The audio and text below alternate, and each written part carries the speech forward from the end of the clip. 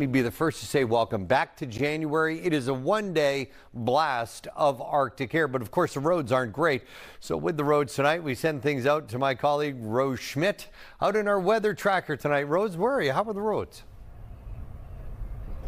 Well, I would say, Ian, the side streets are slick, so are those sidewalks, but we are on 169 going south right now, and let's show you what we're seeing.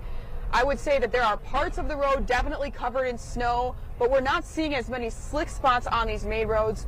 But MnDOT does say keep an eye on slick spots tonight and especially tomorrow morning for the commute, because that could give you some trouble spots.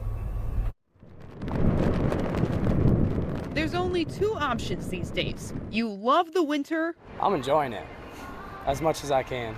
Or I'm over it. You don't. I am fed up with the snow. I'm done with it. I'm ready for warmer weather. Some of us wishing for sunshine and sandals, but Minnesota refusing to deliver.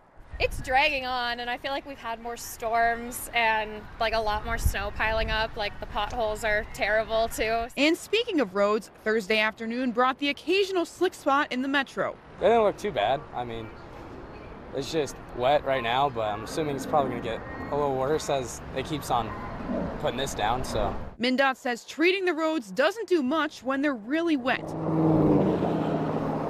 But the good news, when it's above 15 degrees, their materials work well. The real challenge will be the wind, keeping it cold out there, potentially blowing back some snow, and certainly just those colder road temp areas, ramps, bridges, overpasses. Those are your trouble spots, so definitely watch out for those. We're already among the state's top 10 snowiest winters. So if more of this doesn't excite you, My stomach turns. I don't feel good. You're not alone. But take it from the hardiest Minnesotans. Hey, I'm a hockey coach. Bring it on. It's all right. Winter is not over, but we've got this. Oh, not a problem. If you can't handle this, you shouldn't live here.